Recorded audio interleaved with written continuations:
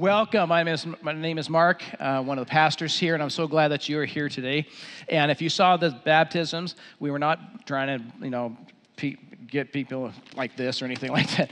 We want to make sure that this is something that's important. So if you have come into a relationship with Jesus Christ, you can do it next time. That'd be awesome. That's so cool. So today, here's what we're going to talk about. Oh boy, I hate this, but I have to talk about it. Today we're going to talk about this. Why does God allow bad in the world? Have you ever thought about that? I mean, just think about that. Why does God allow bad in the world? I mean, it would be so much better if there was no more sin and struggles and wars or anything like that. But Jesus tells us, just before he goes to the cross, he says this, in this world, what's the next word? You will have trouble. I don't like that verse. I want it to be, like there's no more trouble anywhere else. It's all gone. That's what I'm thinking. But Jesus is saying, in this world you will have trouble. And boy, do we ever. Just think about this. It seems like every month there's a shooting in a school somewhere in the country. And you're going, God, what's going on with that? I mean, come on, Or then, some men and women have to go to war, and someone has a baby, and it comes out, and it has all sorts of birth defects and struggles. And we could just keep talking all the rest of the time about all the bad things that happen in this world and stuff, but here we need to stop. And here's the question that I want to ask God, and here it is. If God is so good, how come there is so much bad in the world? If God is so good, how come there's so much bad in the world? You ever think about that? That's just a tough thing when you look at this. It's just hard. So I'm going to talk to you about a few things about things as I was working about this, because on this week, I thought, God, why? Why is this world just so hard, and there's sin, and there's murder, and there's all this stuff? God, why? You're so glorious. Why can't you take care of all this? And I started to put this message together. And as I was doing that, man, I tell you, I realized there's a lot of different things. So let me just kind of walk through some of the things that I have been looking at. First one is this. Some of the harsh things in the world is because God is simply enforcing justice. That is what God is doing. God is enforcing justice, kind of like a police officer. Let me ask you a question. When you're driving and you look in your rearview mirror and you see a police officer in his car behind you, what do you feel like? Do you feel like, oh, I feel so cozy, and or I'm like, oh my goodness, and how much am I driving? Right? Let's be honest, how many of you are scared when you see a cop right behind you? Yeah, the rest of you lie. That's fine. I got to be honest with you. My wife, when I'm driving in the car and she's in the car, she's always saying, slow down, slow down, slow down. The police will get you or something like that. And I said, no, I'll never get caught, right, like that. Oh, wait a minute. I did this backward. I first should have asked, is anybody here a cop? Okay, my name is Adam. And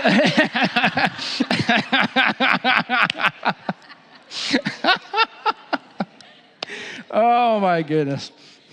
Oh. But that is God is enforcing justice. That is what he is doing. And let's be honest. I mean, to be honest, when I am driving and I see a police officer, I do look and see, oh, am I doing the right speed or not? And that's just what I do. It's really not the police officer that's making me worry. It's myself, because I'm not doing maybe the wrong thing.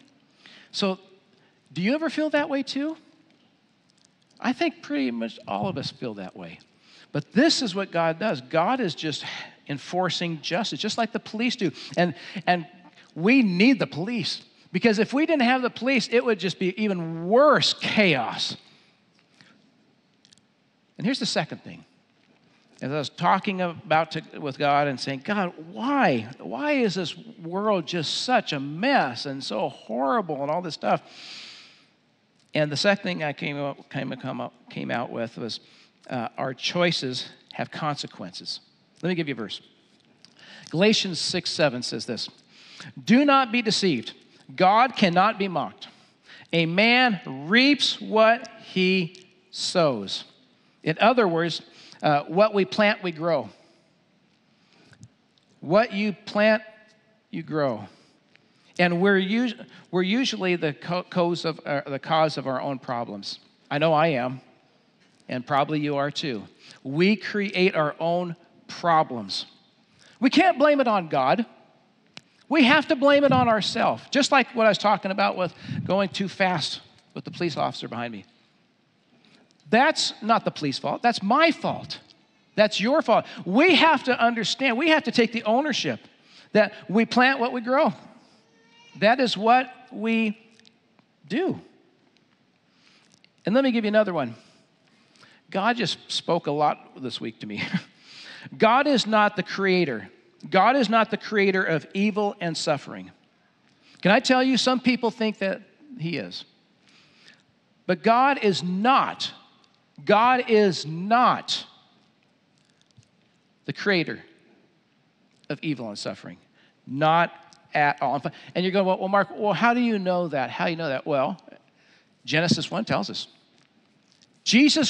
God created the world. And when he created the world, he said, it was good. It is good. That's what he's saying. It's good.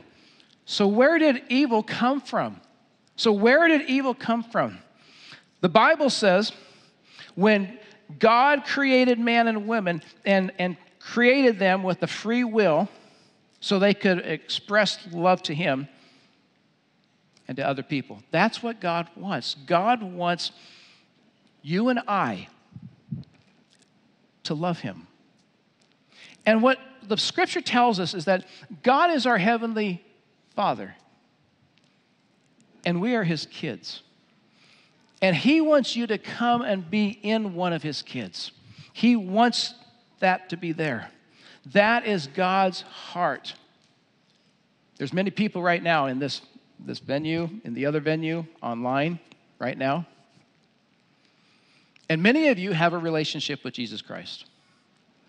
But can I tell you, some of you online and those in the venues, maybe you're new to church and you do not have a relationship to God. God's heart, listen, God's heart is that you would come into a relationship with God. Not just saying, yeah, I believe in God. I mean, the devil believes in God. He's not going to heaven. You need to have a relationship with God. He wants to be your heavenly Father. And we're his children. This is God's heart. He's wanting everyone to come into a relationship with him. But here we are on this planet, and we do things good and we do things evil. Every one of us here do that. This is what we do. Let me just think about your hands. Think about your hands. Your hands can be good. Your hands can be good to maybe hold a child or to take some food to somebody that's hungry with your hands, or maybe, make something, maybe a cake for somebody, or make a chair or something. Those are good things. But guess what? Your hands can also do be bad. Things like taking something that's not yours, hitting somebody,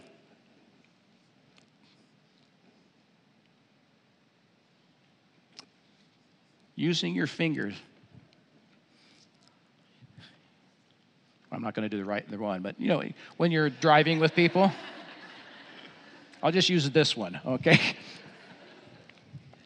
See, we can do good with our hands and we can do bad with our hands. And God's going, come into a relationship with me. So let me talk to you about some other things. Some things that I was looking about this week is that man-made evil. Man-made evil. Man-made evil. And we made them so bad that what happens, I'm going to tell you, out of 100%, probably 80%, we hurt each other. I was thinking, let me tell you a story. Oh, I hate this story. When I was, I was probably about sixth grade, I ride the bus. And there was another kid named Mike. And he was very poor. He did not have very good clothes. He had, how to say it, but large teeth sticking out. And kids on the bus would just make fun of him. And they would go back there and they would spit on him and all this kind of stuff. And I was at the same age. And I wanted to go back there and help him and say, knock it off and stuff. But I was scared because I was a little kid too myself. And so I never did. And you know what? I'll tell you, for the last, I'm going to say 8 years, 9 years maybe, I've been trying to find him. And I can't find him. But I know his name, I know his last name and everything, but I can't find him anywhere online. Because I just want to say, Mike, man, I am so sorry. Because I didn't help you, that means I contributed to the other stuff. I didn't help.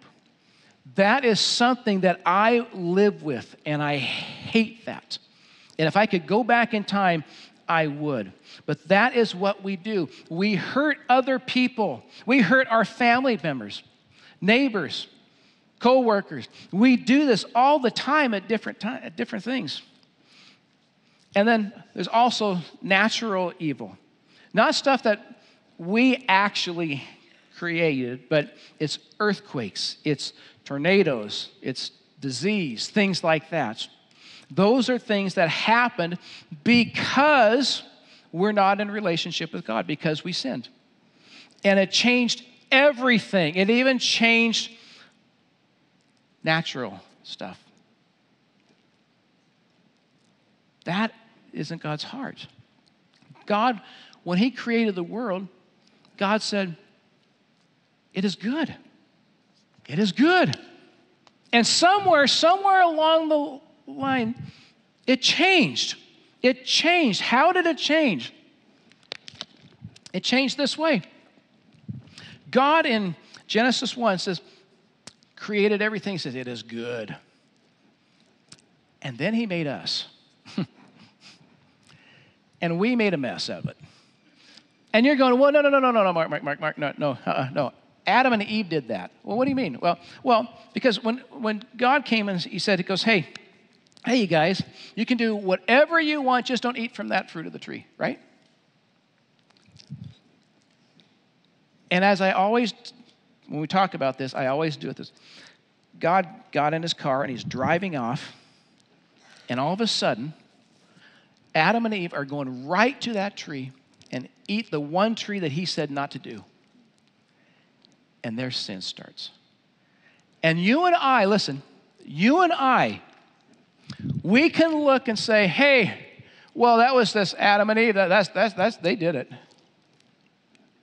But we can stop and say, well, if it was Adam and somebody else, or Mark and Eve, we would be in the same boat. That is what happened. God knew Listen, God knew what was going to happen, and yet he allowed it to happen anyway. That is what he did, because he wants a relationship with you and with me. And can I be honest with you? I don't understand why he wants a relationship with me or any of you guys. We have messed up so much stuff. We have sinned so much. Honestly, what he should be doing is just sending all of us straight to hell. But he says, no. I want to save some. I want you to come into a relationship with me because I'm your heavenly Father. And I want you to be my child. What kind of God is that? We do these things bad and we hurt people and we do stuff and we lie and he still wants us to come into a relationship with him. It's just a crazy God that we have. And I'm so thankful that he wants us. I'm so glad he wants us. This is the God that loves all of us, even if you're not in a relationship with him, because he's still coming to you saying, come to me, come to me. Because God wants you to come into a relationship with him. I just think about this, and I'm like, wow, God, why? Why did you create the world perfect? After we messed it all up, and it's just a mess, God, why? Why do you want us to be your kids? And just think about that. Let me ask you, how many of you have kids? Will you raise your hands? Okay, good. Before you had any kids, did you know that your kids are going to be perfect? How many of you knew that your kids are going to be perfect?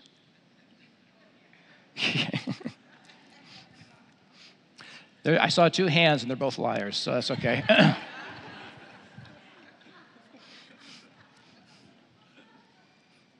But here's the thing. We knew before we had our kids that they would have problems, right? They'll have struggles. They will do bad things. They will lie. All these kind of things, right? That's what I did when I was a kid. That's what you did when you were a kid. That's what happens to everybody else, right? Yep. And yet, here's God, the Heavenly Father, and here is God. He knew that, yes, he made the world perfect, and then people came along, and it just ruined everything else. God knew that. He knew it was going to happen. God knows everything before it happens. And yet God still created the world. And he knew that we were all going to make a mess and ruin everything. But he still wanted to have his kids, just like you did. Those of you, you knew you had kids. And when your kids come out, you knew that they're going to do bad things and do stupid things and everything like that. But you still had kids. That's what God did. He knew that you're going to mess up the world that he created. But he still loves you. And he still wants a relationship with you. What kind of God is this? Just crazy story. Just amazing. And then, here's another thought. Through suffering, though suffering isn't good, God can use it to accomplish good. So I'm going to show four different things about this. One of them is this, is that God can use pain to draw people to himself. C.S. Lewis said this, God whispers to us in our pleasures. He speaks to us in our conscience. But he shouts to us in our pain. It is his megaphone to rouse a deaf world. There's a lady named Joni Tada, and 50 years ago, when she was a teenager, she was at a pool, and she died in the pool, and it broke her legs, and she haven't been able to walk for 50 years. And hear what she says. She's now in her 60s somewhere. And here's what she says. She says, I'd rather be in the wheelchair knowing God than on my feet without him. Just think about that. 50 years, never been able to walk. And she says, I'd rather be in the wheelchair knowing God than on my feet without him. That's amazing. That's amazing. That's what God does. Let me give you something else. God can use trials to sharpen our character and make us more like Jesus. That is what God wants us to do. Let me give you a verse. Hebrews 5:8 says this, even though Jesus was God's son, he learned from the things he suffered. And I thought, man, I must have overlooked that verse before, because that was just amazing. Well, let me say it again. Even though Jesus was God's son, he learned from the things he suffered. If it worked for Jesus, it'll work for us. No pain, no gain. Let me give you another thought. God uses trials to discipline his children, to reach and teach them the right path. That is what we are to do. We are to help our children, discipline our children. Let me just ask you a question. When you were a kid, did you do something bad? How many? Okay.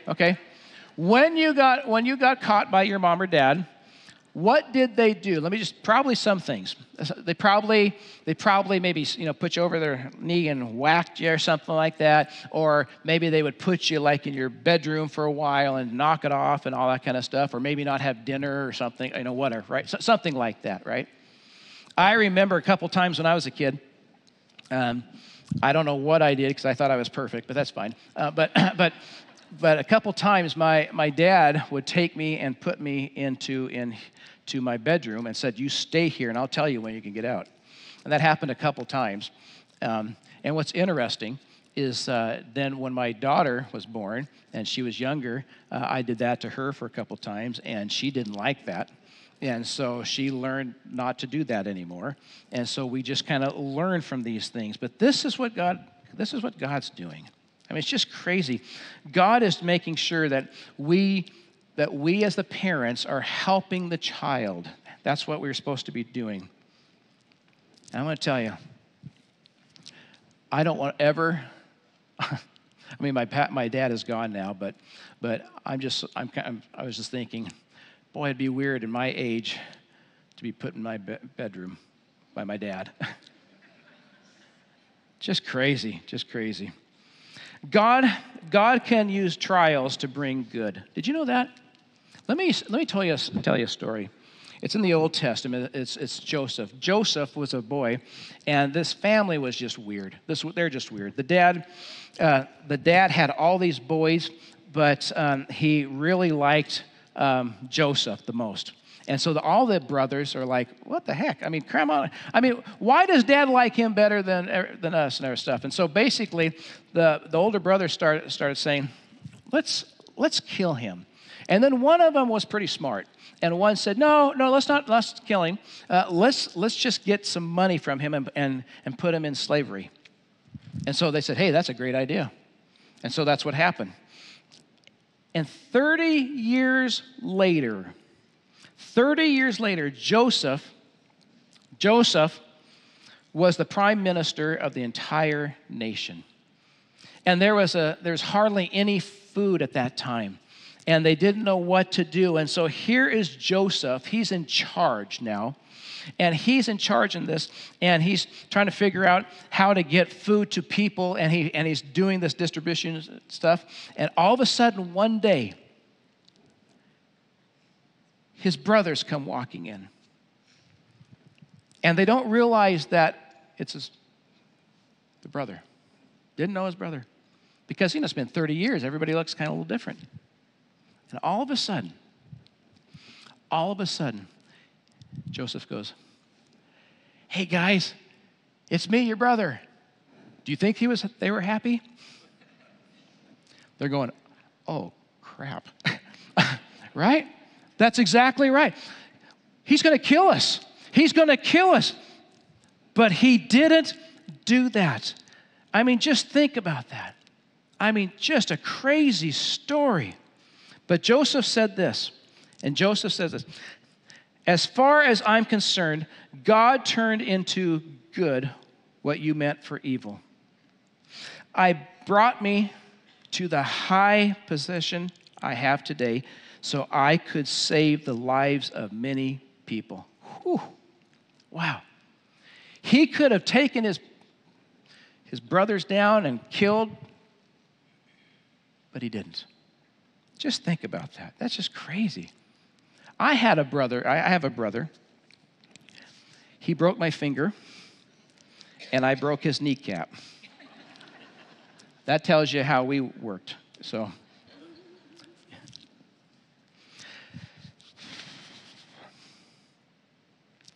I love this one.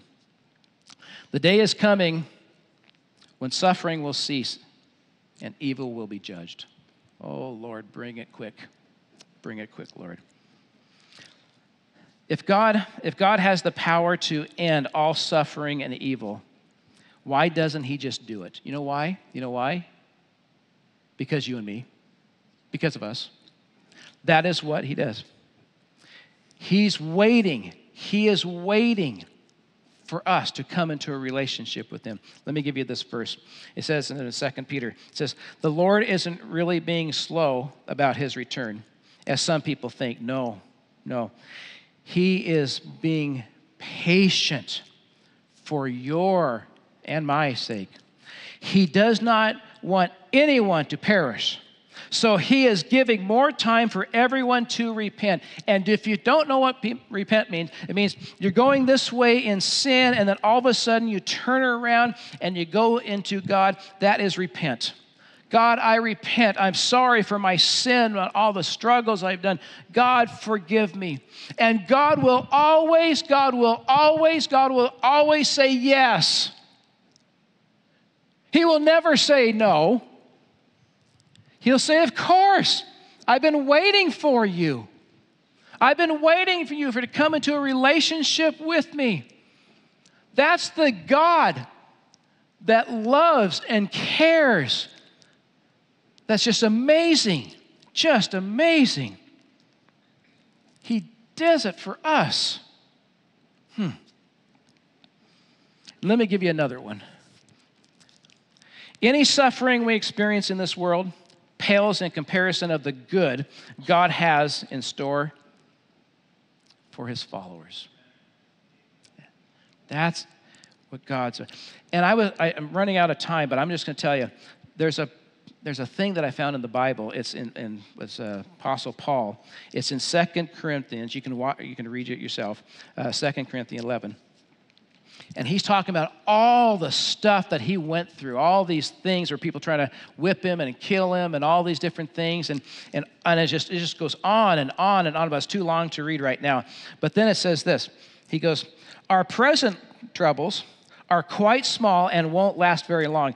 Yet they produce for us a great glory that will last forever. What we suffer now is nothing compared to the glory he will give us later." I mean, that's just crazy.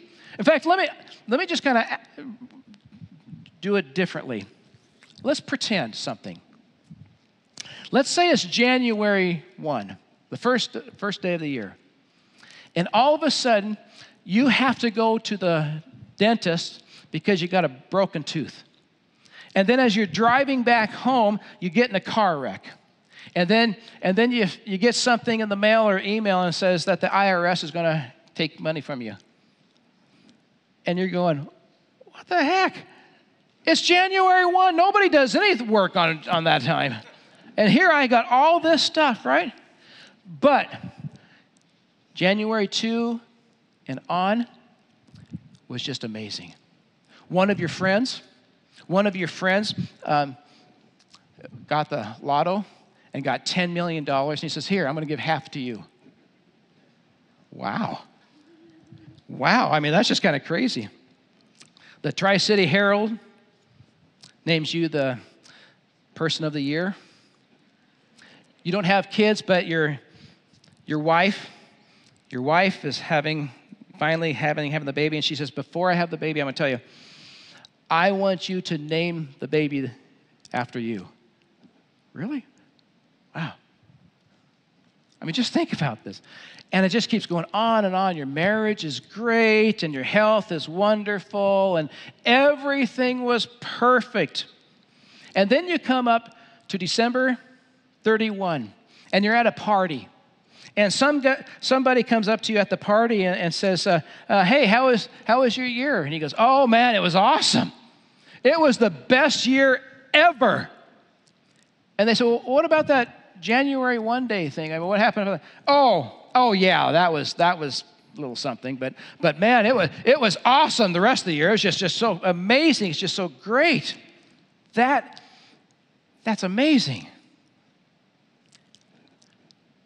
That's what Jesus says heaven will be like. We in this world go through all this junk, all this sin, all these problems, all these issues. But when you get to heaven and you're going, how was your life on earth? Oh, it was great. Well, what about all these other things? No.